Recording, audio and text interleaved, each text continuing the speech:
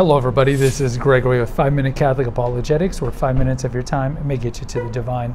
Today we're going to talk about the beauty and simplicity and applicability of the pastoral letters of St. Paul. Now before we begin, let's start with a prayer. Nomine Patris et Filii et Spiritus Sancti. Amen. Gloria Patri et Filii et Spiritui Sancto, sic ut era in principio et nunc et semper et saecula saeculorum.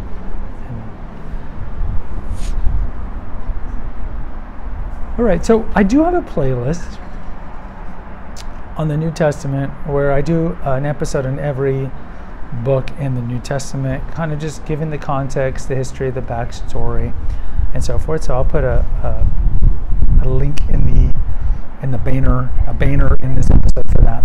So the pastoral letters are 1st and 2nd Timothy and a letter to Titus. These are all written by St. Paul, likely sometime in the mid-60s. During his first captivity. He was under loose captivity in the early 60s, and then he was likely released, and then he probably went to the western part of the Roman Empire. We do know it mentioned in Romans that his plan or intention to go to Spain, so maybe he went to Spain during this time.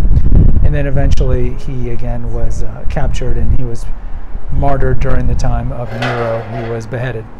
But I find 1st and Timothy and Titus just to be great little letters for a couple reasons.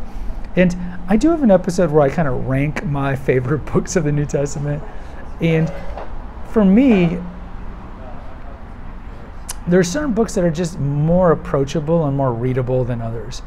And it doesn't mean like that they're not equally good. Of course, they're all just divinely inspired. They're the principal authors, the Holy Spirit. But just in terms of just approachability, I find like Hebrews to kind of be a boring book, and I can't really find a lot of applicability to it. I can't really connect to it. Whereas maybe if you look at Corinthians, 1 Corinthians, which is my favorite of the epistles, simply because it's so Catholic and it's just so much nuggets in it. But it's geared toward a general audience, and it's covering kind of a variety of topics, in particular immorality that's going on, pagan infiltration of the early church in Corinthians. You can say that about 2 Corinthians. You know, understand, like all these epistles have like a certain context and a certain audience. So if you look at the Thessalonian epistles, Paul's trying to quell the anxiety and fear of the early church over there, because the early church believes that the end times is coming very soon. And so he's trying to tell them to chill out. The signs aren't there. Some of the Thessalonians were quitting their jobs. So you see those great lines about, work. If you're not working, you don't deserve to eat bread. And then you look at something like Galatians. Galatians was written about the Judaizers, fighting against the Judaizers, which were kind of like a heretic that believed that you should still ascribe to Mosaic law and be circumcised and so forth. But as opposed to the epistles that are directed to a general community, the pastoral letters are written to Timothy and they're written to Titus. And so when you read them, I find them to be very approachable, because essentially Paul is just giving advice. And he's telling Timothy and Titus on how to run a good church. He's giving Timothy and Titus advice on how to pick good people to run the church.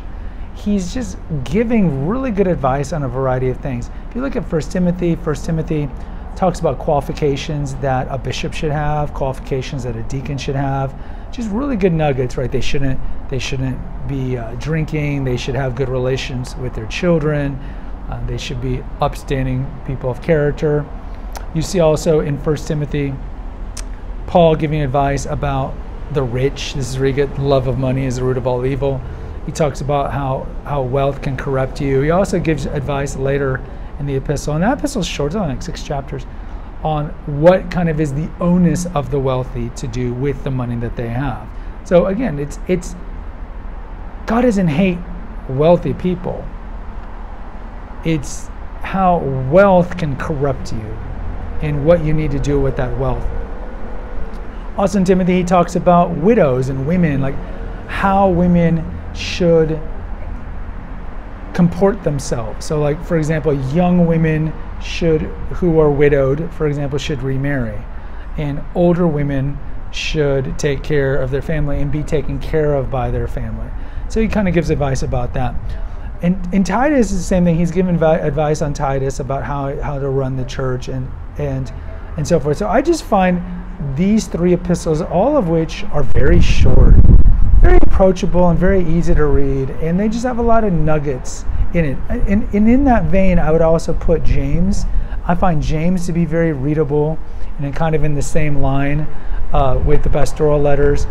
And I'd also find probably 1 John to be another epistle that is kind of in the similar vein. Just very readable and very approachable, and just a lot of good stuff to read. So my humble advice in closing, that if you don't read the epistles often, maybe you only read the Gospels, my advice to you is start with 1 Timothy. You don't necessarily have to start with the epistles that are the most theologically dense and important. And I would say like Romans, of course, is important, in 1 Corinthians. But start with the more approachable ones. And I would say that 1 Timothy is very approachable, and James is very approachable, and 1 John. I'd probably start with those 3, but definitely check out the pastoral letters if you don't read them. Guys, post in the comments. I'd love to hear from you. How often do you read the epistles, and what do you think of the pastoral letters? Hit the notification, subscribe, and share button. Until next time, take care, God bless, and pray.